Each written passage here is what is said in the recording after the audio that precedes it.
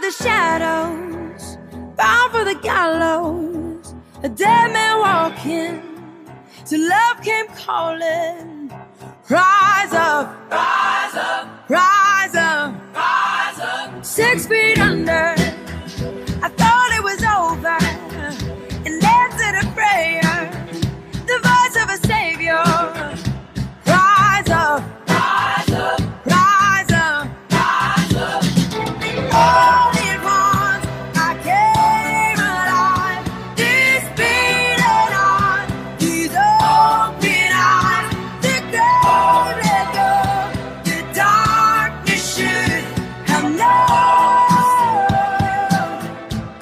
You're still rolling strong. You're still rolling, rolling. You're still rolling strong. Welcome. Really glad that you are joining us again this week online. My name is Joel, and I am the pastor of the church. Now, I don't know what you were up to last week during the long weekend, but for me, I had a great Sunday morning. I actually showed up at Knox Church, just a little bit outside of Erin, Ontario, about an hour away from where our church is in Paris. This church, Knox, has been a partner for us, a satellite church with us for the last number of years. They started to join us during COVID and watch online. Well, when COVID ended and they were able to meet in person, they were without a minister. And so they meet in their congregation in this sanctuary right here. They have a time where music before, then they live stream our service, then they talk about the message, then they pray for their community, and they end with a familiar hymn and closing song. I got to hang out with them. I got to eat with them. I got to hear about the amazing things that God is doing with them, and it is unbelievable. Thursdays, they are part of a program, a food ministry called Food for Life. And they basically provide food for 20 families in their community, like fresh food, packaged food, frozen food. That reaches about 51 different people, 20 of which are children. I love this church because they see how they can use their lives to make a difference in the lives of others. For me, that reminds us of what we are about as a church, being for Paris, being for our community, getting in the corners with others. And so, Knox, thank you for your warm welcome. I can't wait to hang out with you again. You fed me well. The conversation was amazing. And I just left thinking this was a great start to a time away with family. Now, if you're watching this and you're wondering, like, what can I do? How can I be used? This is the message of this entire series. Oftentimes, we may look at our flaws. We may look at the things that may prevent us. But understand this, God is faithful, that when we are willing to be obedient and trust and take a step of faith, God will use you. And so what's a way that you can get involved? Whether it's in your community, whether it's with our church, there's just so many opportunities. Knox Church, you guys are doing amazing things for building God's kingdom. Well, we're delighted that you are with us here this week. A quick reminder that next Sunday, August 20th, we're having another backyard campfire at our house. There's going to be burgers and hot dogs. Things are being served at 5:30, so come and join us. We'd love for you to be a part of it. And again, we're starting a number of things again this coming fall as we get closer and closer to kind of things ramping up again. If you want to hear more and find out more about what we're doing, how you can get connected, sign up for an e-blast, jump on our website. It takes about 20 seconds to do, and then we can continue to connect. I mean, look at Knox Church. They found us online. They started to connect with us. They started to be intentional about what God wanted them to do. And now they are having a huge impact. Same is true for you. Well, I hope this time together is helpful, is meaningful, and enables you to encounter and connect with God where He wants to speak into your life. Have a great rest of your week.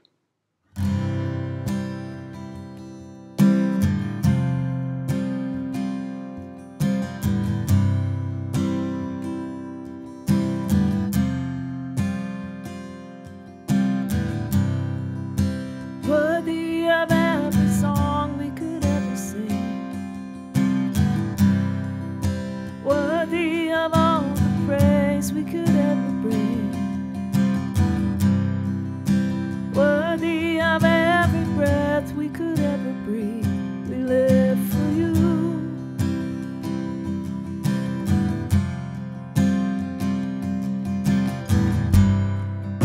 Jesus, the name above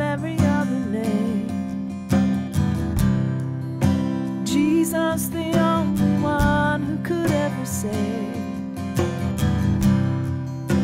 Worthy of every breath we could ever breathe, we live for you.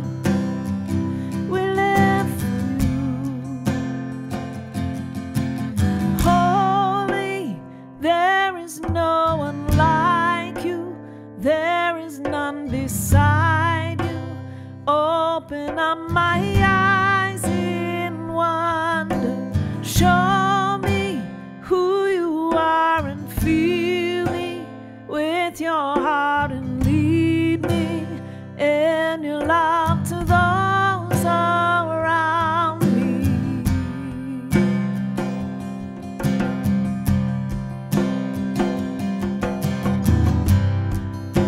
Jesus, the name above every other name. Jesus, the only one who could ever say, worthy of every breath we could ever breathe, we live for you. We live for you. Holy, there is no one like you. There is none beside you. Open up my eyes in wonder. Show me who you are and fill me with your heart and lead me in your love to those around me. Oh.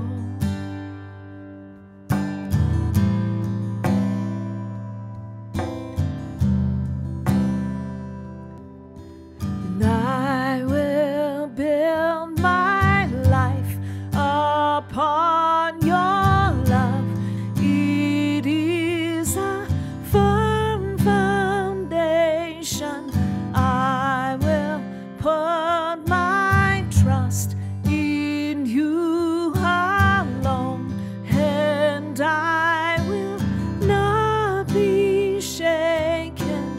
I will build my life upon your love. It is a firm foundation. I will put my trust in you alone, and I will not be shaken. Holy, there is no one like you. There is none beside you. Open up my eyes in wonder.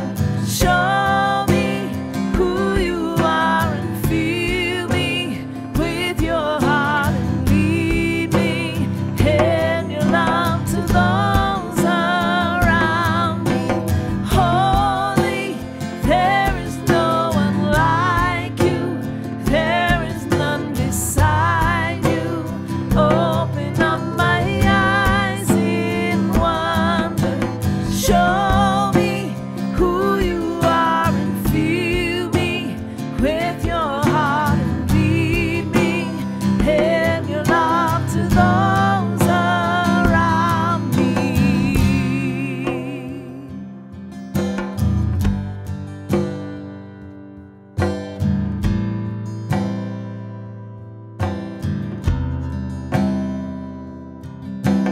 I will put my trust in you alone, and I will not be shaken.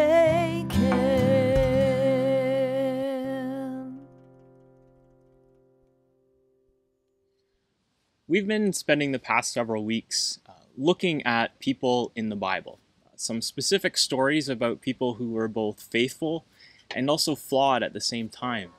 And I think one of the things that these few weeks have helped me realize is that God loves to use ordinary people to do amazing things that need to be done, but he loves to use people that are no different than you and me. And I think that that's a reality, is that when God wants to accomplish things in this world, he often lays his hand on someone. and he asks them to step up and do what needs to be done. Sometimes if we don't do what he asks, he'll raise somebody else up to do the thing that we wouldn't.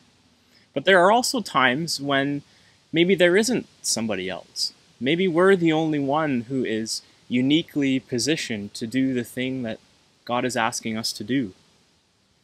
There are a lot of things in this world that I think if we don't do them ourselves, they're probably not going to be done.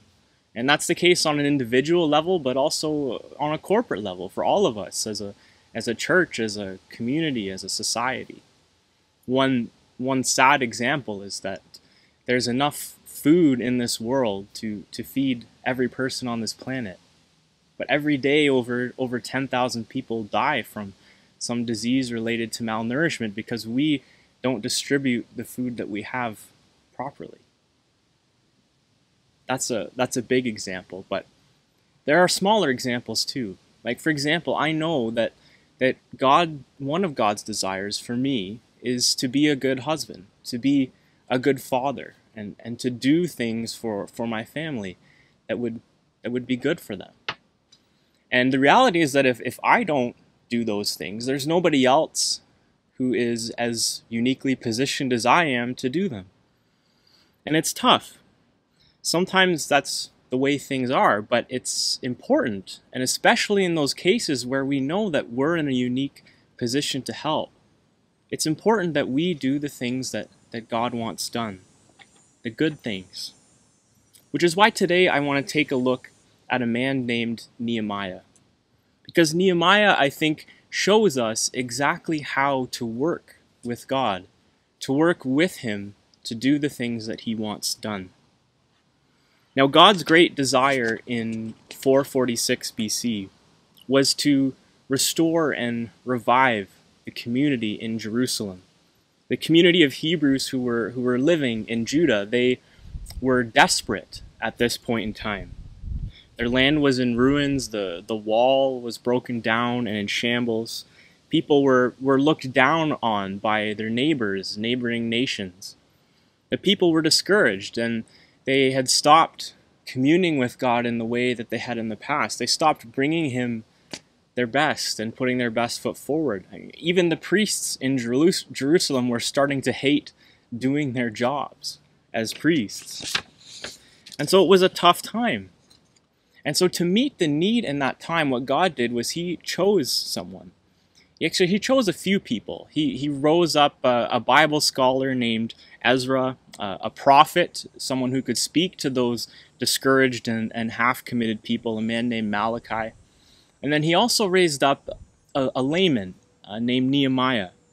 And Nehemiah's task was to lead the rebuilding effort, to rebuild the wall. And he would end up serving as governor of Jerusalem for about 12 years. Now, one of the questions I think we have at the beginning of Nehemiah's story is, why did God choose Nehemiah to do this? And there are a number of reasons, and I think one of the first ones is that Nehemiah was prepared. He had risen over the course of his life to a pretty high position, actually, in Persia, the empire that ruled over the land of Judah. See, Nehemiah was cupbearer to the king. And being cupbearer doesn't sound very impressive. It kind of sounds like maybe he was a dishwasher or someone who set the table for the king or things like that. But the reality is that the cupbearer in that days was actually a very important position. He would taste the wine and eat the food before the king did. If anything was poisoned, no more cupbearer, but long live the king. That's essentially was Nehemiah's job. And it actually, in those days, cupbearers, because of that reliance on them, they often built a very intimate relationship with the king. Some historians would go so far as to say that there's no one who would really have the ear of the king, other than perhaps his wife, any more than the cupbearer. And so Nehemiah was a man who was in a unique position. And so he was in this position, protecting the king from his enemies by tasting his food. And the reality is that everything that had happened in Nehemiah's life to lead him up to this, It was all preparing him for this task that was about to be set before him. In the same way that everything good and bad that has happened to you and me over the course of our lives, it all prepares us for things that we have to do, for things that we need to be ready to do. So Nehemiah was prepared, but he was also a man who was concerned. When he heard news of the state that Judah was in, he was heartbroken.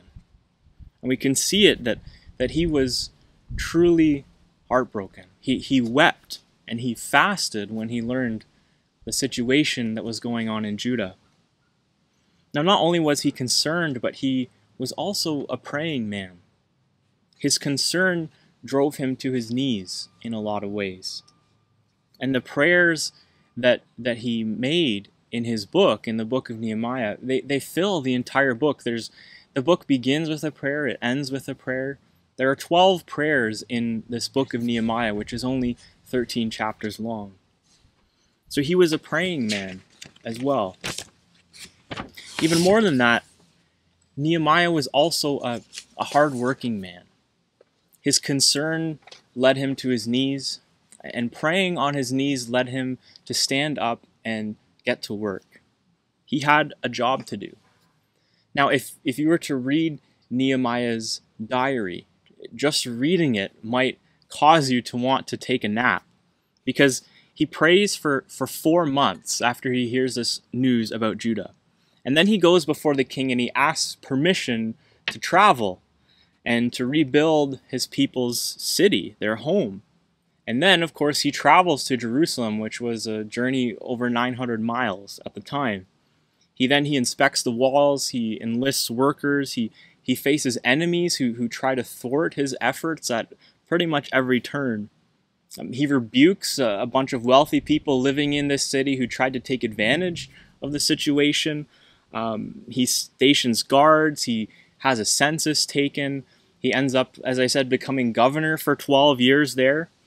And then later, after he leaves Jerusalem and he sees that the work that he had done was starting to be undermined in his absence, he travels all the way back 900 miles again just to clean house and make everything right. Nehemiah put in a lot of work because of the concern that he had for these people. I've been told that the only place where success comes before work is in the dictionary. And I think in Nehemiah's case, that's definitely true. He was a hard worker. And we also see it when he prays. He doesn't pray just to get God's help. He prays to offer his help. As one poet puts it, we might as well kneel down and worship gods of stone as offer to the living God a prayer of words alone. Nehemiah prayed, but he was also a man of action, a hard worker. And he also had to be brave and persistent. And I think the lesson there for us is that the instant that we take a stand for God, we wake up the enemy's forces. There will always be people that try to discourage us from doing work that God wants us to do. People, things. From the day that God told Nehemiah to go and build the wall in Jerusalem, he had one problem and one dangerous task after another. It didn't stop. He didn't stop until the wall was finished. He even had to put his life on the line. He did it multiple times. Just asking the king for permission to leave and go home was a risk. And then he was attacked and bullied by enemies, and still he kept on building the wall. Which brings me to the scripture I want to read this morning, which is in Nehemiah chapter 4. And I think that this passage illustrates for us just how much opposition there was to the work that Nehemiah was trying to do for God. Picking up in verse 1 of Nehemiah chapter 4. When Sanballat heard that we were rebuilding the wall, he became angry and was greatly incensed. He ridiculed the Jews, and in the presence of his associates and the army of Samaria, he said, "What are those feeble Jews doing? Will they restore their wall? Will they offer sacrifices? Will they finish in a day? Can they bring the stones back to life from those heaps of rubble, burned as they are? And Tobiah the Ammonite, who was at his side, said, "What they are building, even a fox climbing up on it, would break down their wall of stones." So we rebuilt the wall till all of it reached half its height, for the people worked with all their heart. But when Sanballat, Tobiah, the Arabs and the Ammonites, and the people of Ashdod heard that the repairs to Jerusalem's walls had gone ahead and that the gaps were being closed, they were very angry. They all plotted together to come and fight against Jerusalem and stir up trouble against it. But we prayed to our God and posted a guard day and night to meet this threat. Meanwhile, the people in Judah said, "The strength of the laborers is giving out, and there is so much rubble that we cannot rebuild the wall." Also our enemies said, "Before they know it or see us, we will be right there among them, and we will kill them and put an end to their work." Then the Jews who lived near them came and told us 10 times over, "Wherever you turn, they will attack us." From that day on, half of my men did the work, while the other half were equipped with spears, shields, bows, and armor. The officers posted themselves behind all the people of Judah who were building the wall. Those who carried materials did their work with one hand and held a weapon in the other. And each of the builders wore his sword at his side as he worked. But the man who sounded the trumpet stayed with me. Neither I, nor my brothers, nor any men, nor the guards with me took off our clothes. Each had his weapon, even when he went for water. This shows us that the task that Nehemiah had undertaken, this task that ultimately was a good task, a task that God wanted to be completed. Even so, there were people in the world, there were enemies, people who did not want this to happen. And it was a danger, not only to Nehemiah, but to the entire community, the very people he was trying to help. And I think this just goes to show that forever and for always, the church of God has to rise up and do its work in spite of ridicule. And we need to never underestimate at the same time the power of discouraging words. Men and women who would face lions for God have gone down in defeat because they were laughed at. So like Nehemiah and his workers, who ended up carrying swords with them while they worked, we must always be on guard for things that might keep us from doing the good work that we set out to do. And there are a few other lessons I think that we can learn from Nehemiah and his book. Firstly, we can learn to always expect opposition. Whenever Nehemiah stepped in faith, he encountered problems. The problems he faced were fear, false accusations, treason, threats to his physical well-being, and doubt. Doubt was a part of Nehemiah's life too. I've often heard it said, without an element of doubt, there is no faith.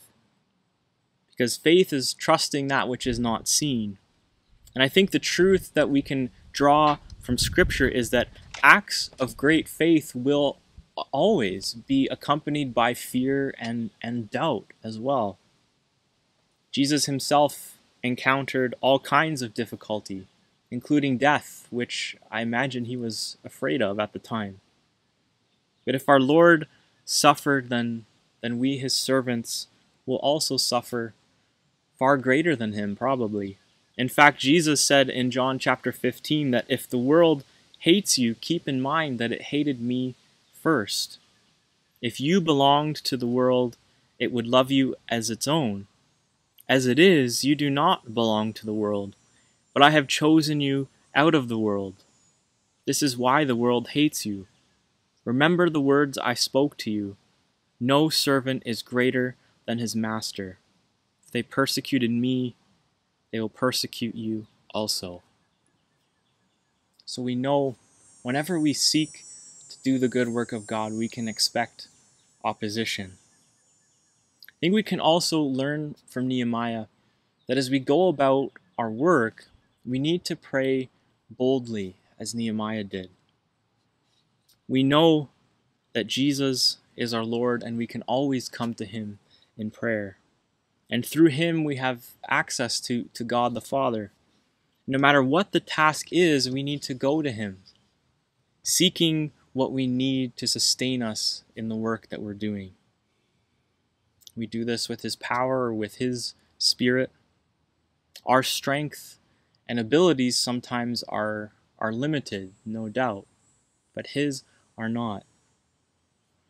And so as he tells us, as Paul writes in Philippians chapter 4, do not be anxious about anything, but in everything by prayer and petition with thanksgiving, present your requests to God. And the peace of God, which transcends all understanding, will guard your hearts and your minds in Christ Jesus. So we can expect opposition. We need to pray boldly. Also, I think Nehemiah teaches us to focus on the task at hand. How many times have you been distracted from a task? It happens to me pretty much every day. I get distracted from something that I'm trying to do. It's no different with things that we try to do for God. Nehemiah could have stopped at any point and gone and personally dealt with these threats that were trying to get him to stop building. But the principle is not to get distracted by those things. Nehemiah didn't get distracted. He continued on. But at the same time, he was also careful to look out for those who were less fortunate than him. He watched out for those who were weak. There will always be a problem with people who are poor, who are worse off than you and I.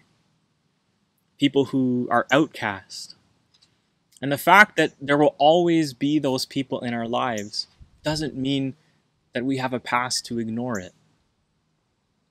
In our own church, in our own community, our own town, there are people that have less than we do. Whether they're poor in spirit and in stature or simply weak physically, we can respond to their needs if we're attentive. That's what Nehemiah did all the while he was rebuilding this wall. He knew that the people in Jerusalem were vulnerable, so he stepped in and aided them according to God's commands. It's as we're instructed in Proverbs 31. Speak up for those who cannot speak for themselves, for the rights of all who are destitute. Speak up and judge fairly. Defend the rights of the poor and needy. Lastly, I think a huge takeaway from the story of Nehemiah is that with God, all things are possible. It never ceases to amaze me how awesome our God is.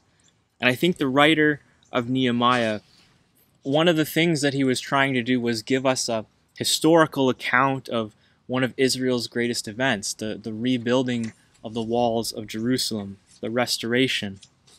But this book also reminded the people, and it reminds us, that this great work was done with both the provision and the protection of God.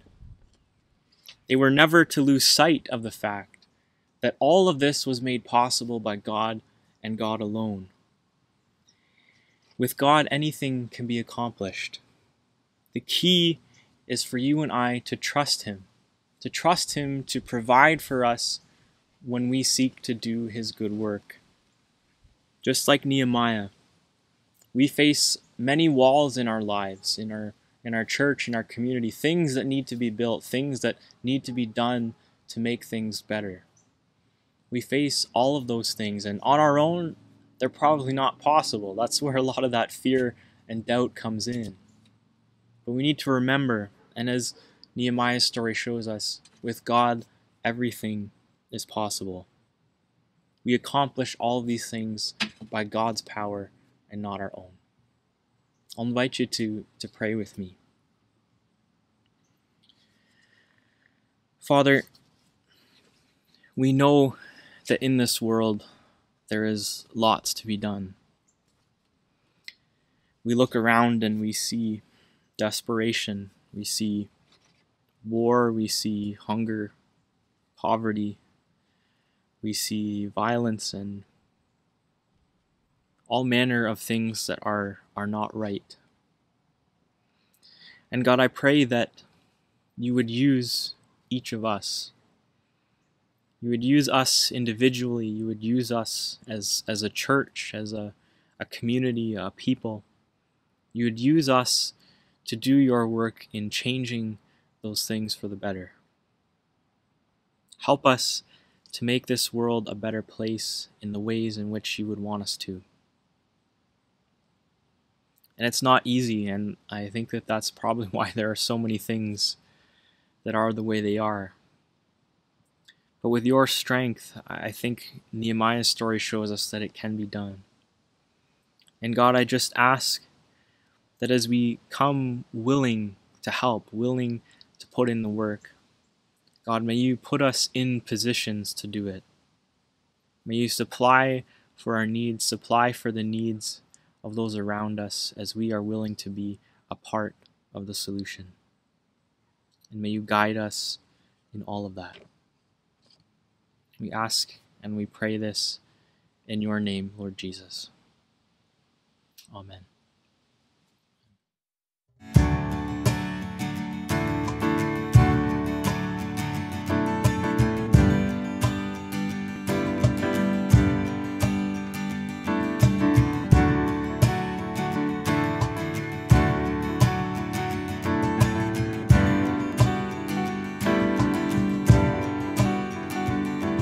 We worship the God who was. We worship the God who is. We worship the God who evermore will be. 'Cause he opened the prison doors. He parted the raging sea. My God, he holds the victory. There's joy in the house of the Lord. There's joy in the house of the Lord today. And we won't be quiet. We shout out your praise. There's joy in the house of the Lord. Our God is surely in this place. And we won't be quiet. We shout out your praise. Oh, oh, we shout out your praise.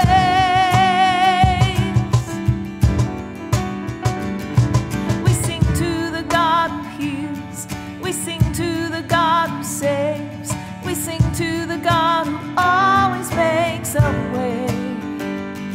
'Cause he hung up on that cross and he rose up from that grave. My God, still rolling stones away. There's joy in the house of the Lord.